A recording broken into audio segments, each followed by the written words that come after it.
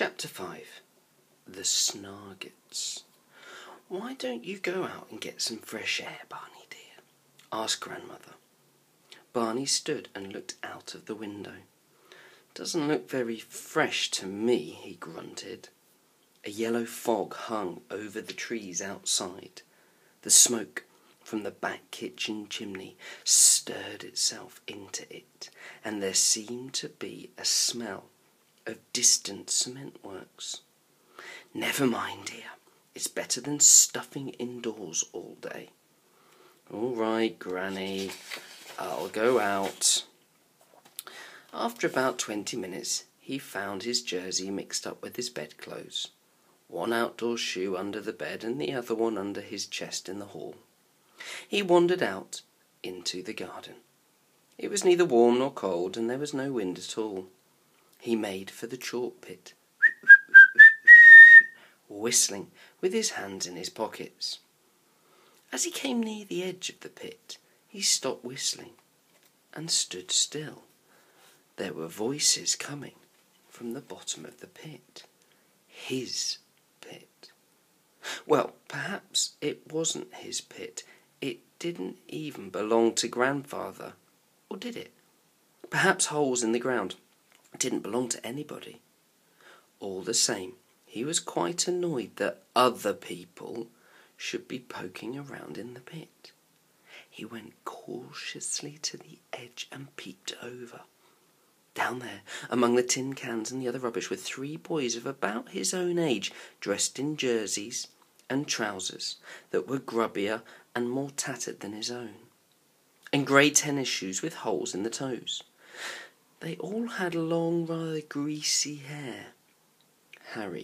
Barney recognised them.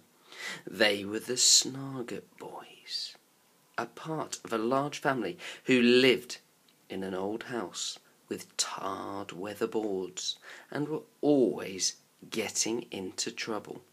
At least, that's what the grown-ups said. But then, who didn't get into trouble?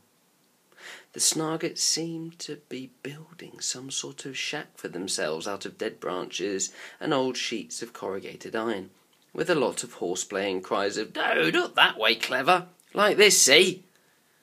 Barney crawled to a place where a twisted tree trunk grew from the edge of the cliff, and he hid himself behind it, broke off a handy-sized clod of clay and roots from the cliff edge, and hurled it at the roof of the shack.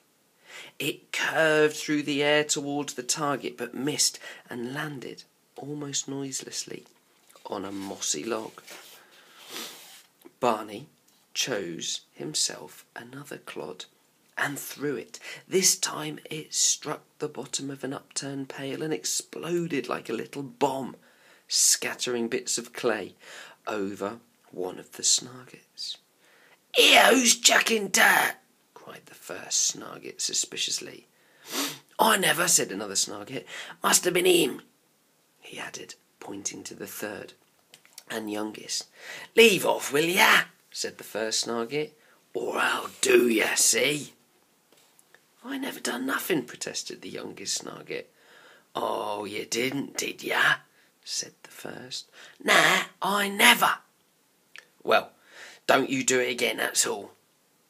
At the top of the cliff, Barney, the cause of the trouble, chuckled to himself and broke off another clod.